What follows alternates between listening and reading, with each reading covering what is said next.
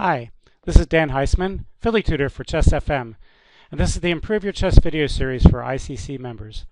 In today's video, we're going to look at an over-the-board game that was played by an ICC member. The time limit was 36 moves in 90 minutes, followed by sudden death in 30. So let's get looking at the game. White opens up d4. Black plays knight f6, c4, e6, knight c3. Knight f3 starting to become a little bit more popular at the grandmaster level, since computers have tended to indicate that black is fairly equal in Nimzo-Indians. Speaking of which, there's bishop b4, Nimzo-Indian, classical line, castles, and now the main line for white is to play a3. White can also play the rarer e4. In this game, white played bishop g5. So I looked in the book by Quality Chess, Challenging the Nimzo-Indian by Vigorito, and they didn't even mention this move.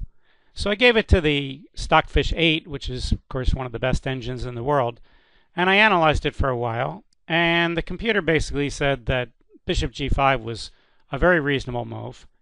I can give you a couple lines. For instance, black can play h6, challenging the bishop right away. White has a choice of taking the knight and going for the center. For instance, bishop takes, queen takes, and e3. Or white can try to keep the pressure on with bishop h4. Now black has two moves. He can play c5, in which case pawn takes. And if queen a5, bishop takes f6, g takes f6, h4, computer thinks white's better. Black can also play d5, in which case white should probably just play c takes d, e takes d, e3 with a normal kind of white opening advantage. So bishop g5 in that move order is not that bad. So back to the game. After bishop g5, black played d5 right away, reasonable. White plays e3. And now we'd expect a move like c5 to try to break up the center. Instead, black plays the semi-Slav-like move c6, which gives this game kind of a different flavor than it would if he tried the break move c5. Alright, so there's no pressure on white here, and white should develop normally with knight f3 and then bishop d3 with a nice little advantage. However, white plays the very strange move knight 1 on to e2. Why is this strange?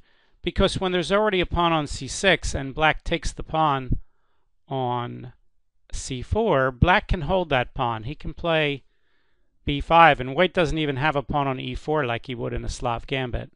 So here, black's move, d takes c4, is the correct idea.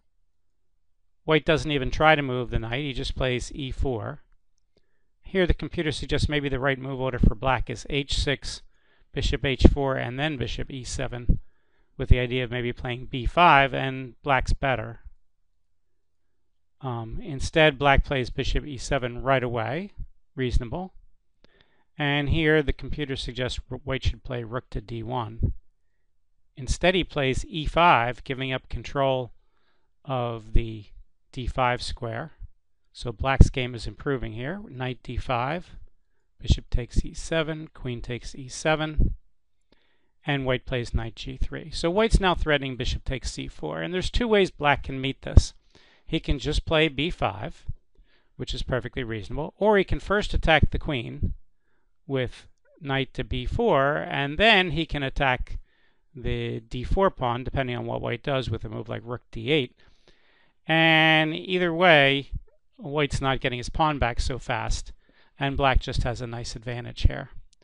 Black, not realizing he's been given this golden opportunity, instead just continues developing and plays knight.